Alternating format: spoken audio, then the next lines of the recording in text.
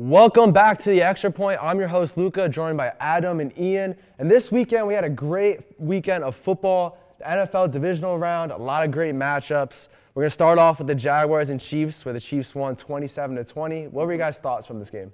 I think overall, it was the first we had a bit of a scare early, obviously, with that Mahomes high ankle sprain. We'll get into that a little bit later as we're going to be talking.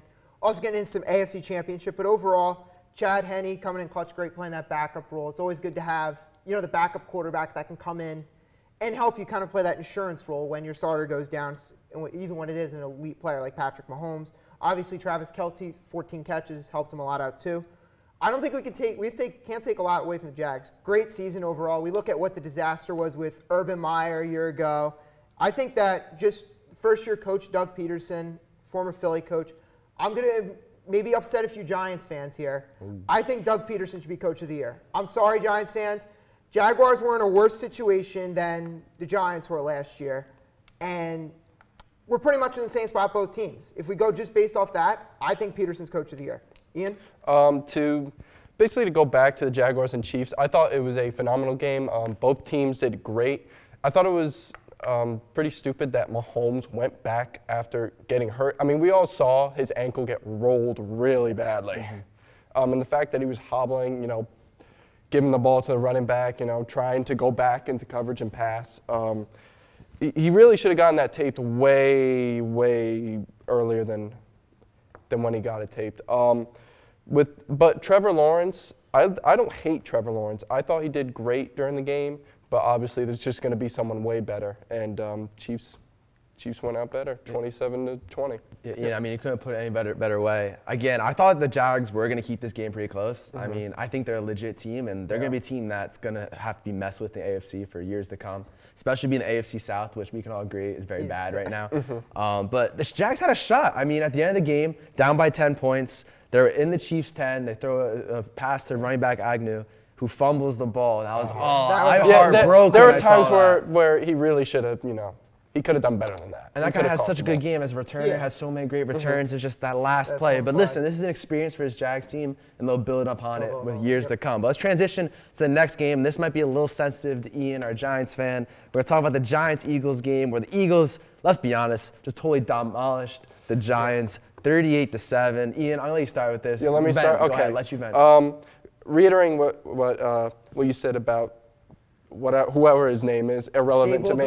DeBoll, no, not DeBoll, the other coach, but DeBoll, the dog, is, first of all, he won NFC Coach of the Year, which is true to his name. He's one of the, in my opinions, one of the greatest coaches right now, just because he was able to take this team that was doing a quarterback sneak on 3rd and 9 near their end zone in the playoffs, which is astonishing. Danny Dimes, Dexter Lawrence, Thibodeau, they also played great. And I think because, DeBoll is a new coach, we're going to go back and we're going to learn from let's see what we did wrong this season. We'll put it into next season.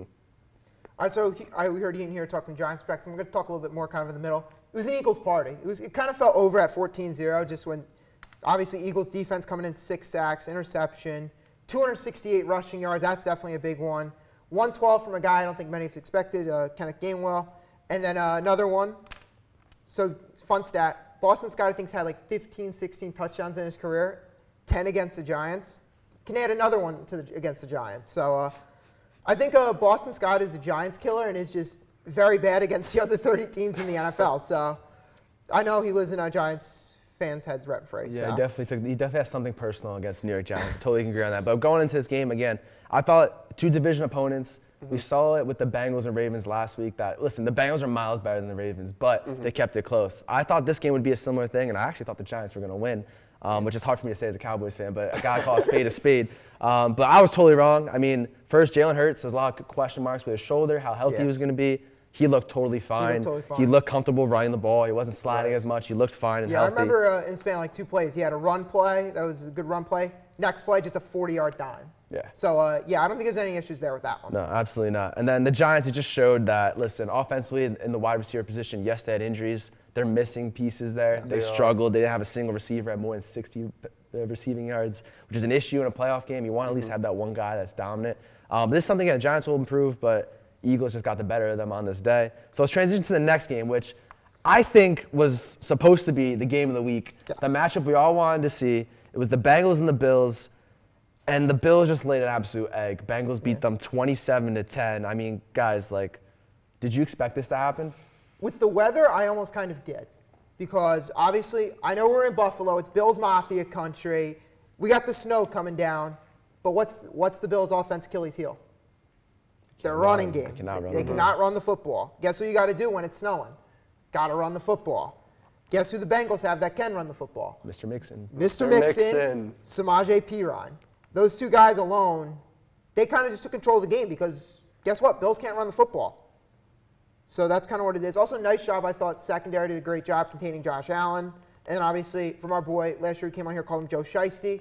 236 yards, 2 scores. Bengals into the AFC Championship game, 27-10.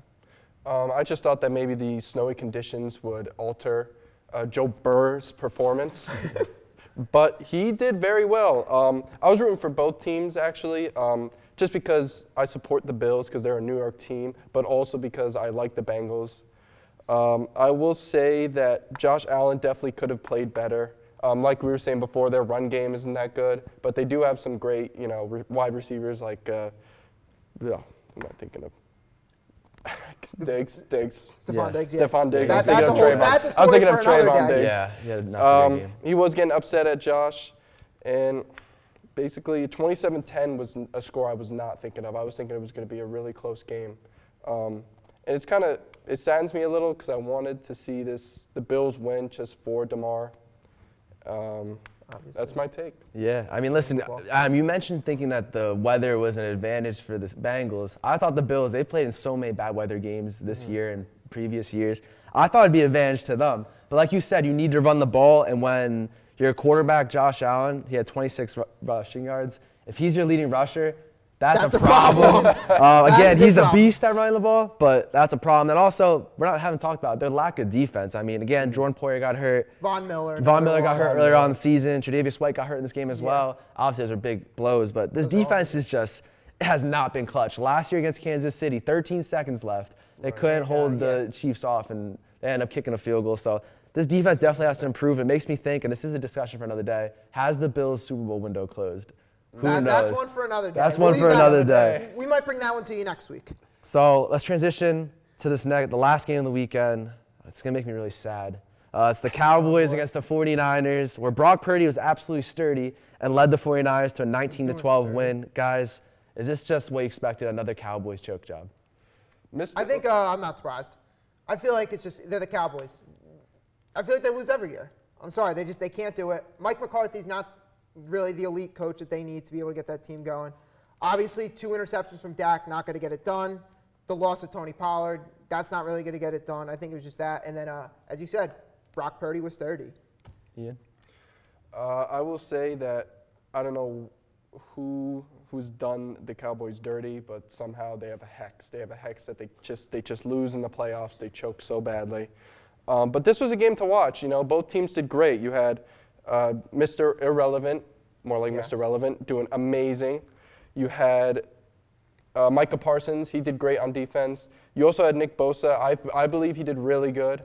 Question mark? I will say that 49ers are definitely going to be in the Super Bowl. Yeah, I think we're going to talk about this in a little bit, but I agree with you. This, again, new year, same Cowboys. Mm-hmm. Yes. I've expected this, and this happens every year. I got to give credit to Brock Purdy. It's the first time we saw him get rattled earlier on in the game, and he responded well. Cowboys, like you said, Adam, Dak Prescott's turnovers were still a problem in this game, as they've always been. Then that last play, what in the world was that? What was that? Listen, my take on Not that. a bad idea, just horrible execution. Terrible execution. Why do you throw the slant? To someone who's covered. Yes. I mean, I understood what they were trying to do. They didn't have any linemen because they wanted fast guys to just keep chucking the ball back and forth. But you first of all, who'd you put? They put Ezekiel Elliott snapping, bulldozed. Who got bulldozed, which was just a terrible idea.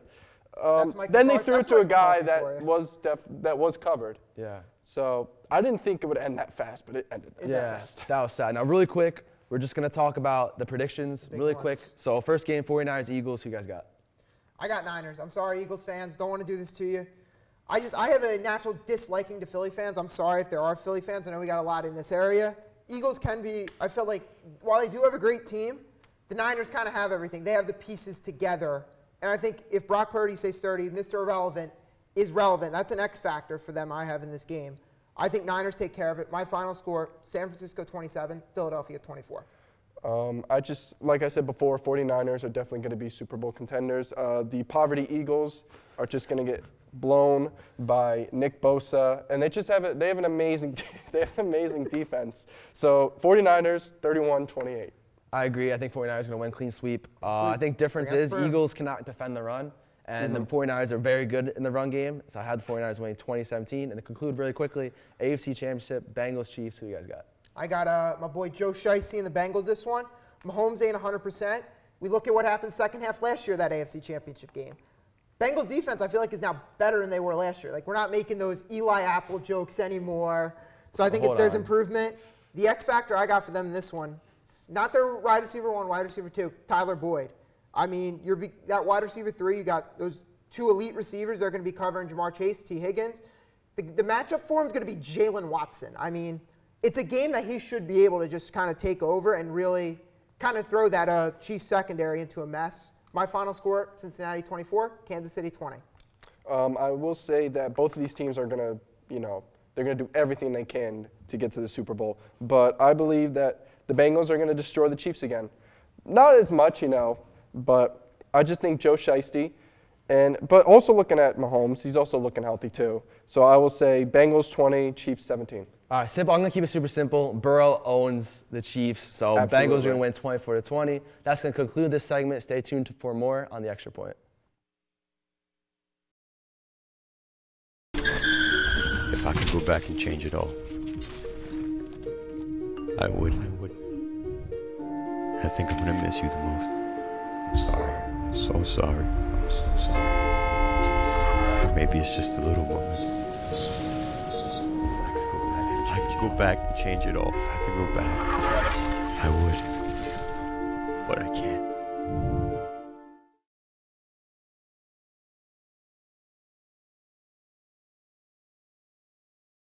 Christina from accounting. Yeah, hi. I used to date a girl named Christina. Oh, really? Yeah, and then she dumped me for my best friend. I thought we talked about this, buddy. Buzzed and overshared again? Yeah. Yeah. I'm gonna call a car. That's a smart idea. Touchdown! Did you see that? Whoa, we scored? Yeah, we scored. We're going to the playoffs. I can't believe I missed that. Every time I'm buzzed, I spend too much time on my phone. I should take your phone away. No. I'll call for a ride. Wait, why does my face look like that?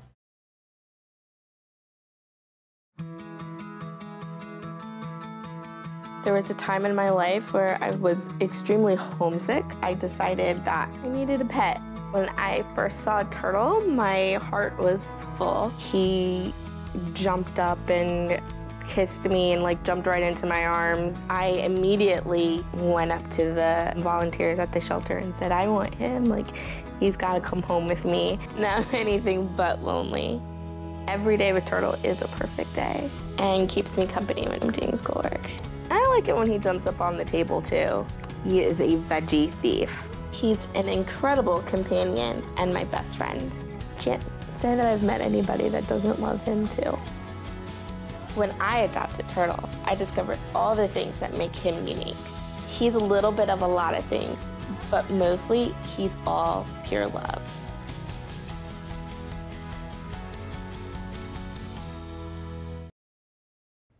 How's it going, everybody? And welcome back to the Extra Point.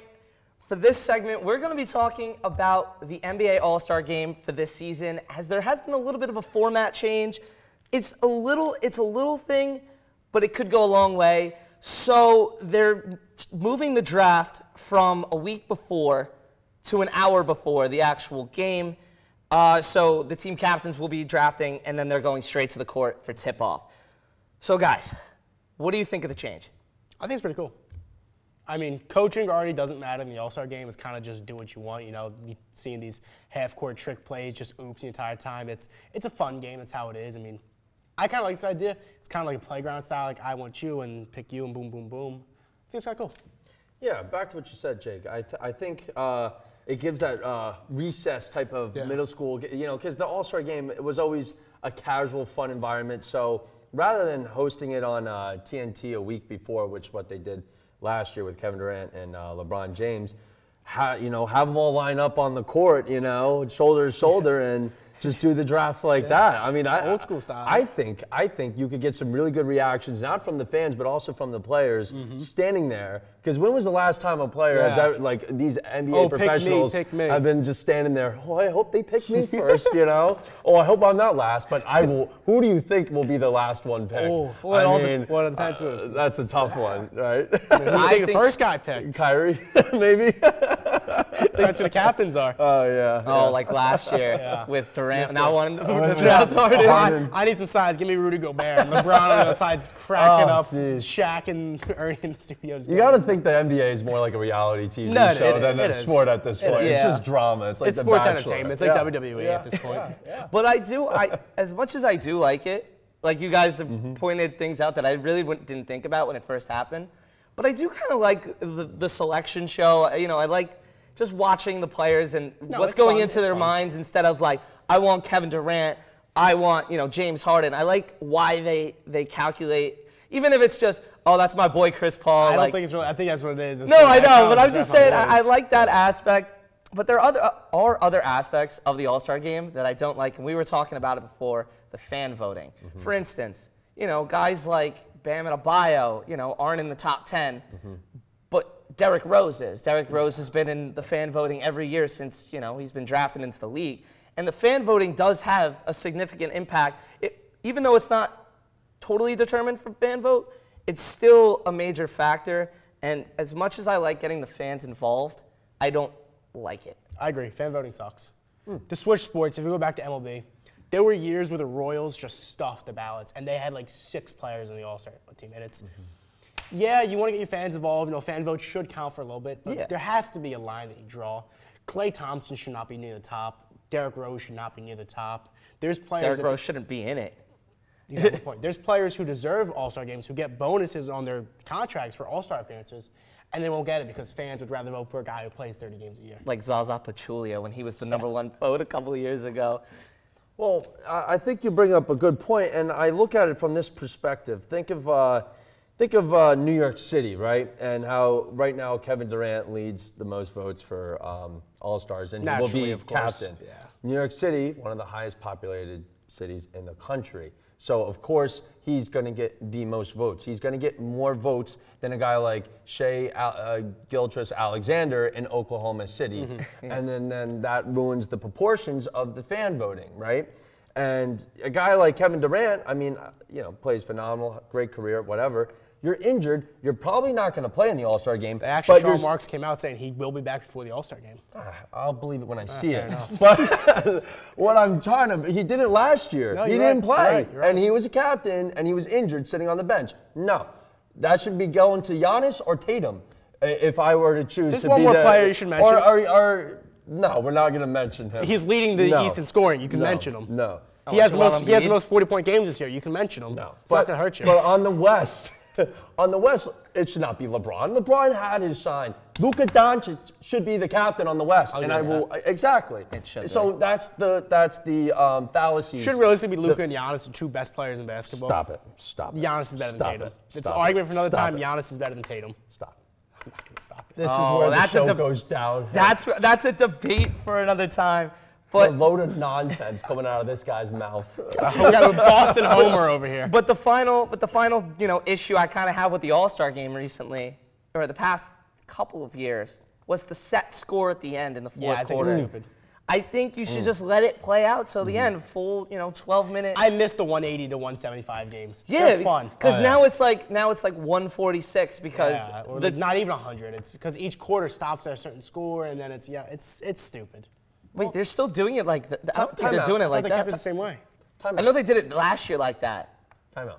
They do. Whatever team wins donates to a specific charity. Which is great. That's amazing. And that's I love a great that. thing that they picked up on. So that kind of plays the defense part into it. So you don't get that 180. Yeah. That's why I think you don't get those 200-plus score games in the All-Star anymore. Can't tell me it was more electric, though. I mean, the kids first over. You're right. Over You're right. points. Yeah, no. But at the end of the day, I don't like the point set. The 1 year for Kobe was great, but you know. Well, they'll do something for Bill Russell. Yeah, they'll probably get nice. something. Yeah. But, you know, the All-Star Game's a couple weeks away. So, you know, we got a ways to go for that one. So we're going to take a short break here on the Extra Point. Stay tuned for more.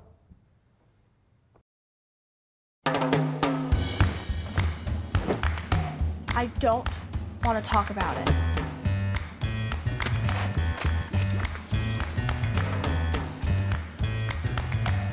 I don't want to talk about it.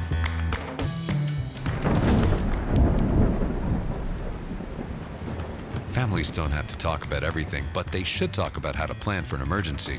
Get tips and resources to make your family's emergency plan.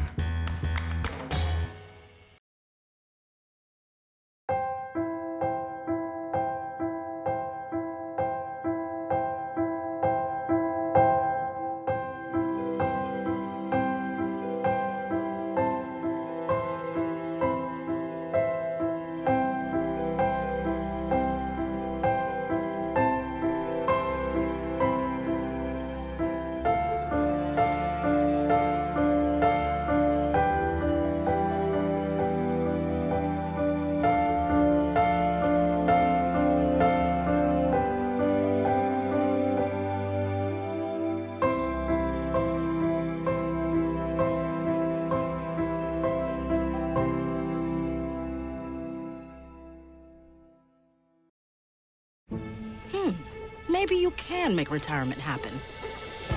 After all, you made home ownership happen. Homeschooling yourself on loans, beefing up your credit score. So I'm pre-approved. You were like, yes! Sorry. Color coding listings, ticking boxes, and flushing every toilet in a 20-mile radius. Home sweet home. You aced house hunting. Now get the tips you need to get on track at aceyourretirement.org. Welcome, ladies and gentlemen, back to the Extra Point.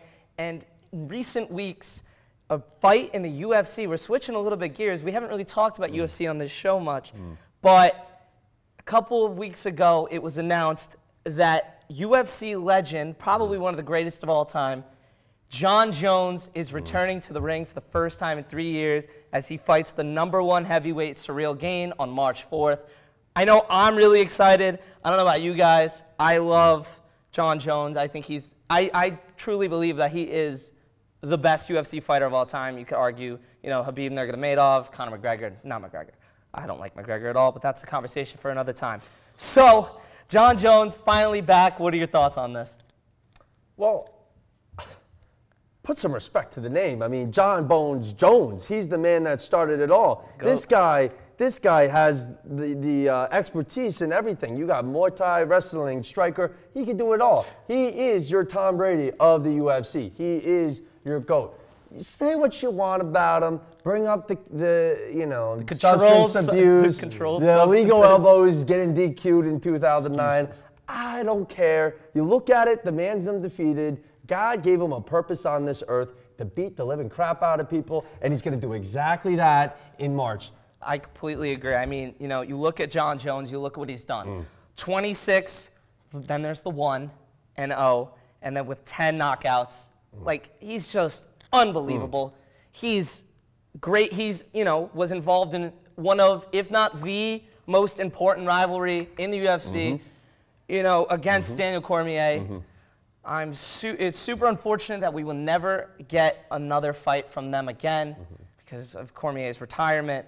But Jones has done so much for the sport, and it's so great to see that he's back. 3-year absence. Last fight was in February 2020 where he took the W. And I'm excited to see Bones back in the ring against Gane. And I can't wait. I honestly can't wait. I agree. And I think the matchup is really good, too. When you break down the matchup here, Cyril Gane, 11-1, you know, great record.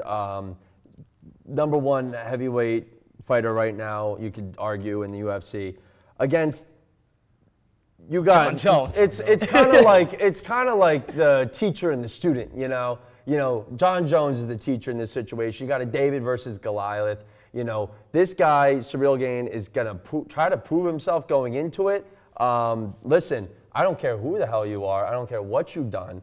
You know, I'm going to show you how we fight now. You know, you're old school. I don't care. I think experience wins this fight. Absolutely. And I think Jon Jones has that under his belt when Ciryl Gane is just a striker. You know, he's very good at what he does, but the experience takes over here, and Jon Jones will show that in March on his fight in Las Vegas. I agree with you. I mean, you mentioned it's in Vegas. I mean, who doesn't love a nice Las Vegas fight? I mean, that gets everybody right in the great zone. Jon Jones, you said it, experience. I mean, experience is literally everything in any sport. Most of the time, the youngin never comes out to win the matchups. But Jon Jones, like he does everything just so well. And Gane's just a striker, so I don't know how he's gonna deal with the grappling and being on the ground. That might be what Jon Jones elects to do in this fight. But again, I think Jon Jones is gonna be mad because he hasn't had an official fight in 3 years, and he had all this people saying all this stuff about substance abuse. And is it true? Is it not true? It's still something that's gonna fuel him. And I think he's gonna come out angry, and I think he's gonna win this matchup. Now, who do you think has the most pressure going into this? Think about it. You're undefeated. I would say Jones. I would say Jon Jones. You think Jon Jones has more pressure than Ciryl Gane? Ciryl Gane has nothing to lose, right? No. Yeah. So Absolutely in not. this situation, you could say Jon Jones has a lot more pressure on himself. He's coming back into the fighting world, you know, big name here. He knows how much he's worth to the game and what he's done, what you brought up. And you got a technically, quotation marks on it, an undefeated record on the line. And if I'm Ciryl Gane, you're going in, the most dangerous thing in this world is a man with nothing to lose. So I'm very excited to see this matchup. I do stand, Jon Jones is favored to win, minus 135. But I think it's going to be a competitive match. I don't think it's going to be a knockout. I think it'll go down to decision. What do you guys think? See, I was gonna jump into the predictions. So for me, I think, you know, you got a long fight. At the end of the day, Jon Jones is going to come out swinging. So is Ciryl Gane. You know, like you said, both have, you know, Jon Jones has everything to lose. Ciryl Gane has nothing to lose. But he also has the #1 spot to lose. So, you know, I think they're both going to come out swinging. But at the end of the day, I think Jon Jones is going to win in the second round by submission. Ooh. Yeah. Ground game, baby. I like it. That's what I'm saying. I mean, you look at Ciryl Gane, and Gane's just a striker. You get Gane on the ground, and it's over. You got the Muay Thai expert in Jon Jones. He's going to submit him in the second round. That's going to be the factor, if he can get him on the ground or not. And then at that point, you know, just play ground game after that in submission. I like that. I like that. What do you think? I think Jon Jones is just going to kind of play with them. They're going to go 3 rounds. He's going to try to tire Gane out. And then third part of the match, third round, get that decisive blow, knock him out. Jon Jones takes the dub. I hope Jon Jones wins. But that's going to do it for this episode of The Extra Point. Thank you so much for watching, and stay tuned for next week.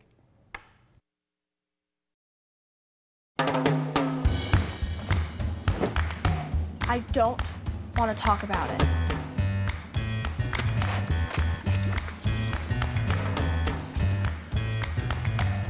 I don't want to talk about it.